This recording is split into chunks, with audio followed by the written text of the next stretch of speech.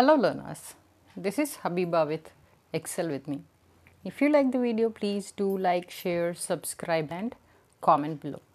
Let's start today's class, that is Central Teacher Eligibility Test, Paper 2, Social Science Class 6, Our Pasts-I, NCERT. Chapter 7, Ashoka, the Emperor who gave up war. Let's start up with the practice questions. First one, where the lions that we see on our notes and coins were carved in stone and placed on top of a massive stone pillar. That is at Sarnath. Who was one of the greatest rulers known to history, and on his instructions, inscriptions were inscribed on pillars as well as on rock surfaces. That was the great Ashoka. Who founded the empire that Ashoka ruled more than 2300 years ago? That was by his grandfather Chandragupta Maurya. Who was supported by a wise man named Chanakya or Kautilya? Chandragupta was supported by this man. Many of Chanakya's ideas were written down in which book? That was the Arthashastra. When members of the same family become rulers one after another, the family is often called a dynasty. The Mauryas were a dynasty with three important rulers. Who are they? They are Chandragupta, his son Bindusara, and Bindusara's son Ashoka. What was a gateway to the northwest, including Central Asia, while Ujjain lay on the route from north to South India? That's Takshashila. Now let's see the map here. This is very important map which everybody should understand. What are the important inscriptions of Ashoka? Where are all these inscriptions? Let's see here one by one.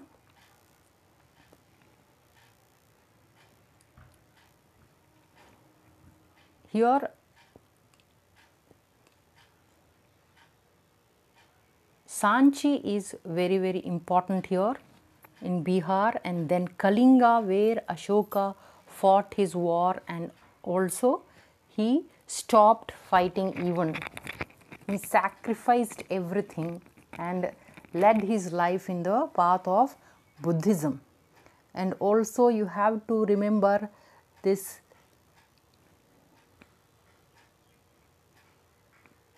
very important places like Lumbini, yes, Lumbini garden, and then Ujjain is here, then this is Pataliputra, this is Kausambi. So these are all very important places here, and all the red places given here are the where the inscriptions are written. So we have to remember all these inscriptions, very important. Now let's start with the practice questions again. Each of the areas or provinces was ruled from a provincial capital such as Takshashila or Ujjain. Now which book tells us that the northwest was important for blankets and South India for its gold and precious stones? That was the Arthashastra by Kautilya or Chanakya. Now statements whether true or false. Taxes which were collected on a regular basis. Tribute was collected as and when it was possible from people who gave a variety of things more or less willingly at those times. Yes, both the statements are true.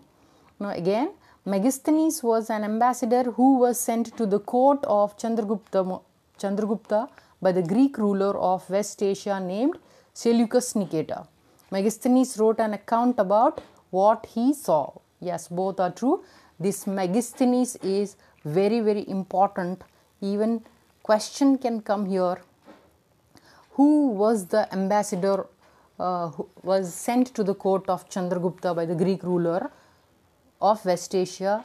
That also very important. Seleucus Nicator, who has sent, and Megasthenes was an ambassador. and he was sent to Chandragupta's Maurya. Why he was sent? To write on account what he saw in their empire or dynasty. Now next question, who was the most famous Mauryan ruler and the first ruler who tried to take his message to the people through inscriptions? That was the great Ashoka. Most of Ashoka's inscriptions were in which language and script? They were in Prakrit language and were written in the Brahmi script. Very important question. What is the ancient name of coastal Odisha? That was Kalinga. Who fought a war to conquer Kalinga? That was Ashoka. Who is the only king in the history of the world who gave up conquest after winning a war? That was Kalinga war. That was Ashoka again.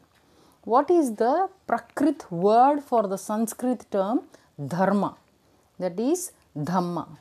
Now statements, Ashoka's Dhamma did not involve worship of a god or performance of a sacrifice. He was also inspired by the teachings of the Buddha. Yes, both the statements are true. Now look at this finely polished stone sculpture, that is the Rampura bull. So this was part of a Mauryan pillar found in Rampura Purva, that's in Bihar, and has now been placed in Rashtrapati Bhavan. Very important points here. It can come as an objective also, MCQ. It is an example of the skill of the sculptures of that time.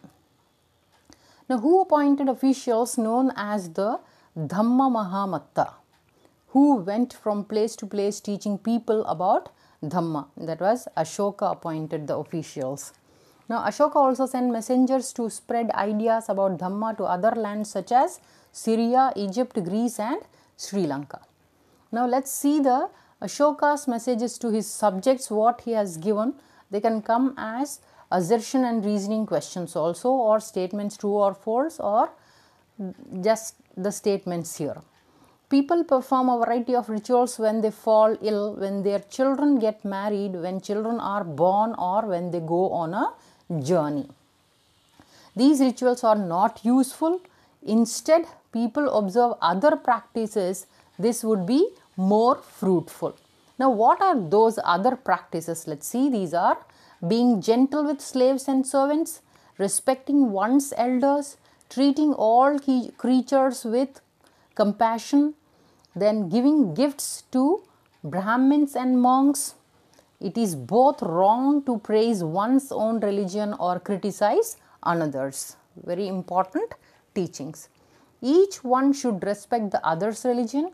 If one praises one's own religion while criticizing another's, one is actually doing greater harm to one's own religion. Therefore, one should try to understand the main ideas of another's religion and respect it. Very well said. Now, Pandit Jawaharlal Nehru, the first Prime Minister of India, also wrote about these. His edicts, that is Ashoka's edicts or instructions, still speak to us in a language we can understand, and we can still learn much from them, obviously. Now, let's see the elsewhere here, the end of the chapter. Somewhat before the time of the Mauryan Empire, about 2400 years ago, emperors in China began building the Great Wall. Great Wall of China. Now also it's wonders in the world. One of the wonders in the world. It was meant to protect the northern frontier of the empire from the pastoral people. Additions to the wall were made over a period of 2000 years because the frontiers of the empire kept shifting. Now the wall is about 6400 km long and is made of stone and brick with a road along the top. Now several thousand people worked to build the wall. There are watch towers all along at distances of about 100 to 200 meters. So these are all the practice questions. If you like, please do like, share, subscribe and comment below. I'll come with the next chapter again. Thanks for your attention and time. Happy learning.